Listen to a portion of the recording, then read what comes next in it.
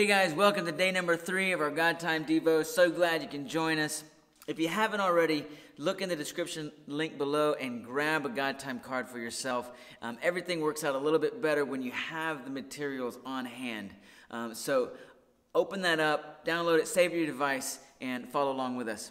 We've been going through Philippians chapter 2, verse 3 through 8 this week, and just taking it line by line.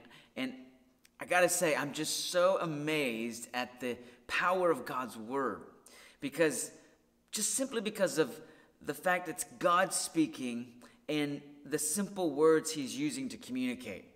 Like today, we're looking at verse 5 through 7, and it says, as you deal with one another. Now this is God. He's speaking to me, he's speaking to you. He's saying, as you deal with other people, because I know you have to deal with them. So when you do, you should think and act like Jesus. Okay? And then verse 6, he says, in his very nature, Jesus was God. Jesus was equal with God, but he did not take advantage of that fact. Instead, he made himself nothing. He did this by taking on the nature of a servant, and he was made in human likeness.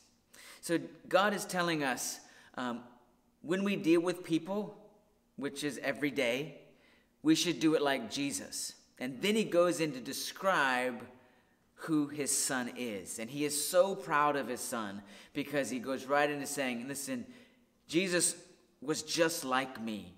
He was equal with me, but he didn't take advantage of that. Instead, he put others first. And so I want you to think about the fact that God is speaking to you. And he knows you have to deal with others, work with others, put up with others. And he knows it's hard sometimes. So he says, think and act like Jesus, because he is the greatest example. And what did he do? He gave up what he deserved because he was equal with God, and he made himself nothing. Now that word nothing, it's a powerful word because of what it means that Jesus did. He was God, and then he became nothing, which is hard for us to understand because who watching would want to become nothing? Nobody. We all want to become something. But listen to who's speaking again. God. He says he became nothing, which means there's something powerful about becoming nothing. Like becoming a servant, becoming someone who looks out for the interest of others.